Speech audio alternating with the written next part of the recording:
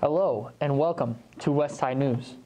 I'm Shane Daughtery and I'm the host of this news show. We got some great news for you and your fellow students today, so let's get into it.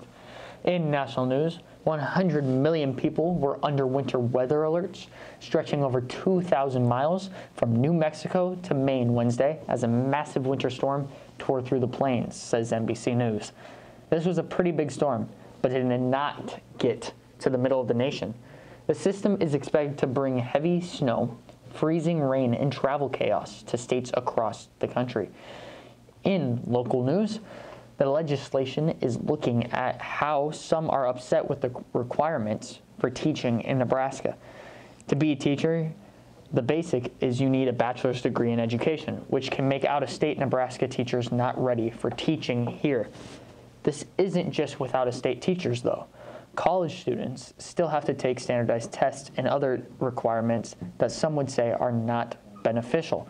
So the legislation is looking at a way to help out with this problem. In important news, this month is Black History Month. This is an annual celebration of the achievements and amazing things that Black people have done in our world. This happens every February and goes for the whole month. Even though this isn't the only time, this would be a good time for you to look into the history of Black culture and read a book from a Black artist, listen to a song by a Black artist, and find a documentary on this subject. Many different things to do. Learn more so that the world can keep growing. That is our news for this week, and we would like to thank you for watching. Have a great rest of your morning, afternoon, or night, whenever you're watching this. Peace out.